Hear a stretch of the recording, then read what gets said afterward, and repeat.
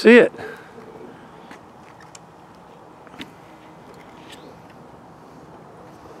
Yeah, it's drawing nicely. Let's hand the controls over to the skipper. Right about there. You're almost curling. Nice.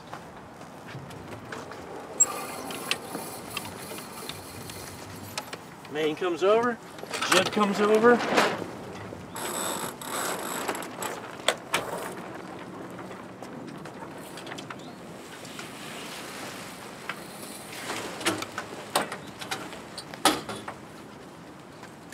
Skipper usually will bring that new guy to you.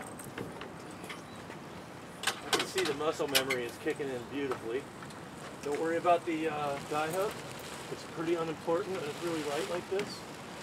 And if it requires me as a big dude to come out here, I'm not going out there for it because it's too much weight on this side of the boat. Usually the boat now is heeled to the right side, and so the pole would be lower normally. All right, lock that into place. Stop. Keep myself. It's light, but you did the mechanics perfect. Only thing you do after you do everything right is maybe loosen up the jib, because if the jib tends to be over trimmed, most people kind of neglect it, and if you're reaching, it can choke the slot off. Same as if there was no spinnaker at all. It always goes back to those basics. I noticed you just ran through the routine without, you're just like boom, boom.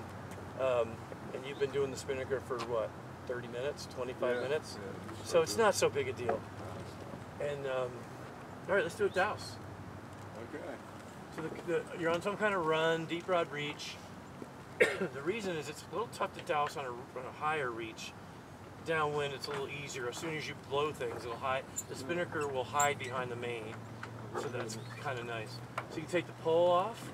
As soon as you do that, the spinnaker on any reach will hide behind